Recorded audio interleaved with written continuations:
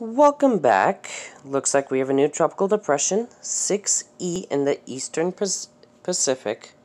Currently 35 mile per hour winds, is expected to become a tropical storm with 40 mile per hour winds. Maintaining that strength for about a day. May peak at 45, maybe 50 mile per hour winds, cannot be ruled out. But if this does happen, it will get the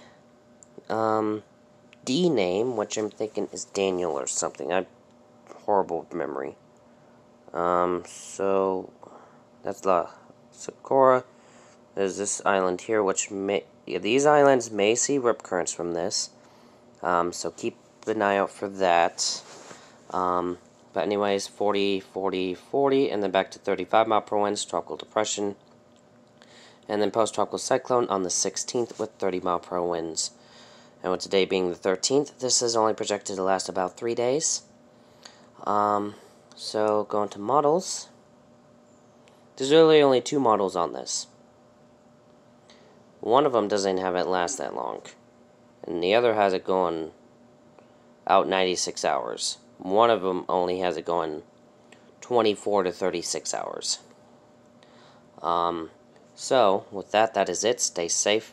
See you in the next video. Bye.